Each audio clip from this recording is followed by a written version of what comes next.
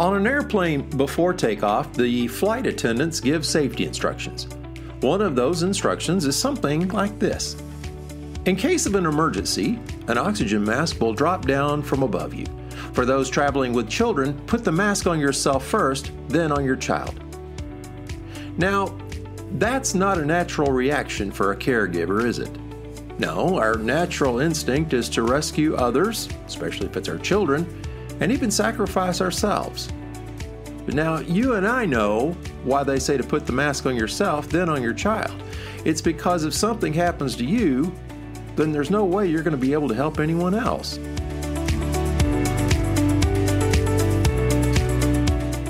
What in the world does that have to do with the fun of riding motorcycles? Well, just about everything. Stay tuned. Recorded in beautiful Loveland, Colorado. Welcome to Peace, Love, Moto, the podcast for motorcyclists seeking that peaceful, easy feeling as we cruise through this life together. Are you ready? Let's go.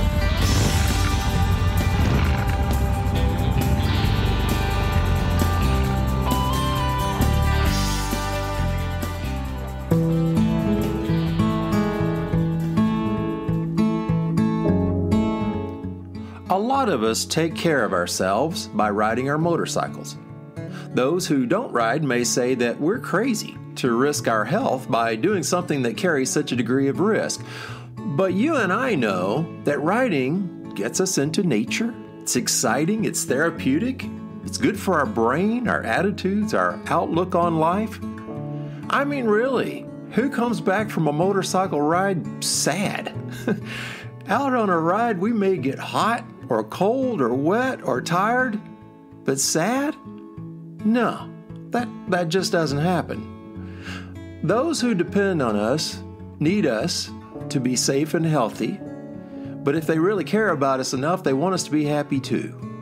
And for many of us, riding makes us happy, and in turn, we are better equipped to make others happy. Maybe it even equips us to make the world a little bit better place. Who knows?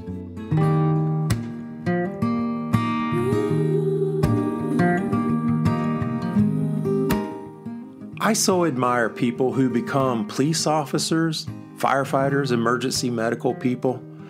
They're in direct contact with people who perhaps are experiencing the worst moment in their life. One of my great friends is a firefighter. I know Randy really well, and I know that he deeply cares for total strangers through his work as a fireman. He risks his life for them. Randy is in amazing physical shape, and he is calm and gentle.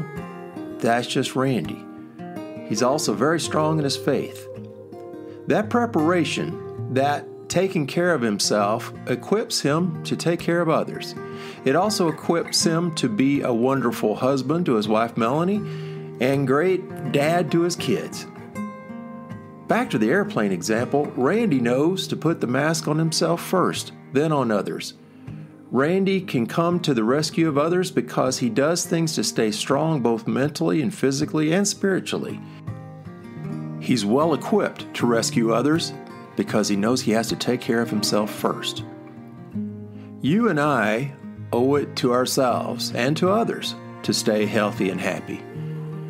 As we've talked about a lot on this podcast, we're extremely lucky to have a motorcycle that we can ride and have those capabilities, the physical and mental capabilities to ride it.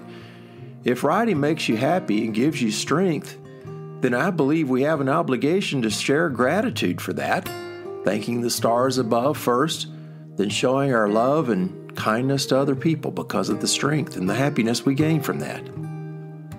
But sometimes it's not until you're on the receiving end of someone else's strength that you learn to appreciate what we may be able to do for others.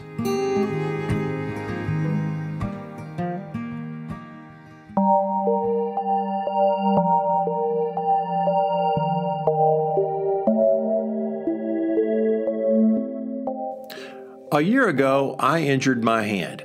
I accidentally cut one of my fingers. It was bad. No, it wasn't from a motorcycle wreck or anything, but rather an accident at home here in my kitchen. I'll spare you the details about that, but it took 2 surgeries and 40 physical therapy visits to get my hand functional again. I was off the bike for 4 months. I shared this because as I reflect back on going to the emergency room right after the accident, there were people there who came to my rescue. They acted quickly to bandage up my hand, but they also attended to my emotional state, which was not good. That afternoon, I was seen by the hand surgeon who said, "Ron, I'll see you in surgery in the morning."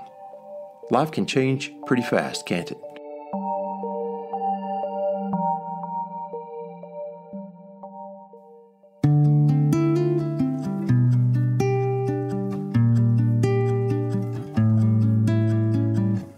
I'll never forget what happened when I was being wheeled into the operating room early that next morning, right after the accident. I was nervous, to say the least. I wasn't holding up very well at all. So I talked to everyone around me. That was my outlet, I guess. Even when they were rolling me down the hallway into the operating room. That must have been a little strange, but it helped me with the stress and I don't know, just kind of kept my mind off of what was coming up. I told these doctors and nurses that I was a tour guide in Rocky Mountain National Park. Even as we stopped rolling and the gurney stopped underneath the huge operating room lights, I told a nurse just to my right about a guest on one of my tours and what happened. I explained that we stood in a beautiful spot surrounded by snow-capped mountains, and that guest of mine said, "Ron, I feel the presence of God here." After I said that to the nurse lying on the operating table about to go under the anesthesia, I started to cry a little bit with fright. And it was then an operating room nurse took my hand, leaned down to my ear, and she said, "Ron, God is in your presence now."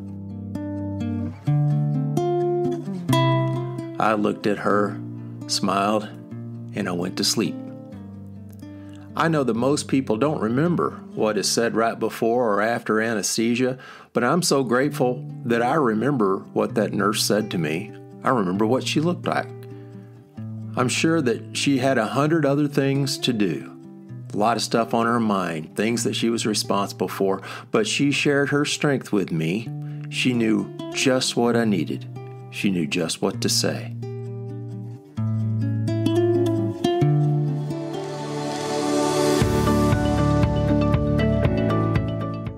Maybe if motorcycling makes you strong, makes you healthy, makes you happy, you too may have the right words to say or know exactly what to do if someone comes into your path and they need a little help.